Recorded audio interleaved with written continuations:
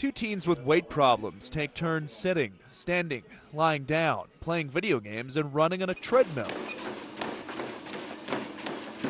And while they exercise or sit still, wireless sensors strapped across their chests track their heart rate, stress levels, and movements. The data routed to a cell phone.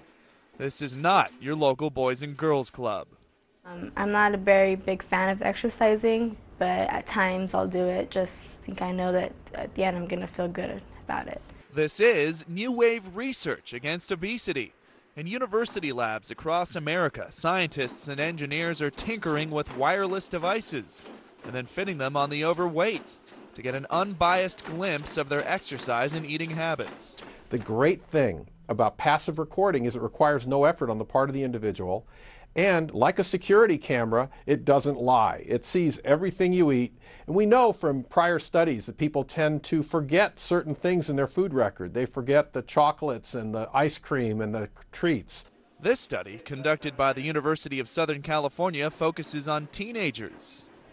And we'll be able to know real time if they're inactive, if they're active, and be able to intervene real time on real behavior, not wait until after the fact.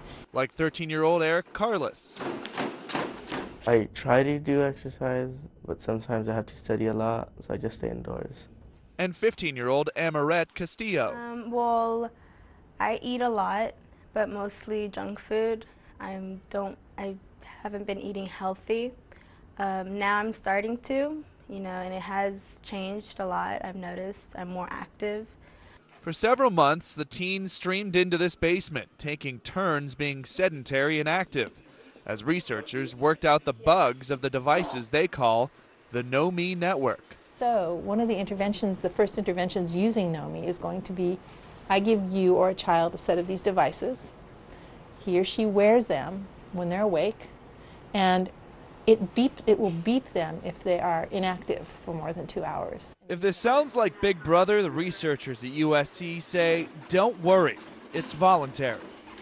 She's a teenager, what do teenagers do? When they get into the age group, usually they'll, if she's home, she'll watch TV, be on the computer. And also consider this. The Centers for Disease Control and Prevention says the prevalence of obesity among 12 to 19-year-olds in the United States has almost tripled since the 1970s, from just over 6% to more than 17%. So the question is, how do you get kids to be active and eat well? A second set of watchful eyes, they say, not just mom and dad's, may help fight off the fats. John Mone, The Associated Press, Alhambra, California.